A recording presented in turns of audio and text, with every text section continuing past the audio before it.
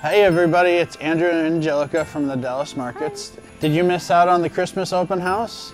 It was packed, it was crazy, and I have good news. If you missed out, we've got even better events planned now. Here's what we got in store for you. December 4th, we're gonna have the Christmas social. Santa's gonna be here from 12 to 6, and almost even better, the Grinch is gonna be here from 1 to 5 p.m.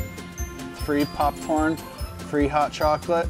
Bring your own camera or phone for pictures with Santa or the Grinch. Furry friends are welcome, and we're gonna have food trucks on site. Well, that's the Christmas social. What about the Christmas pop-up on December 18th?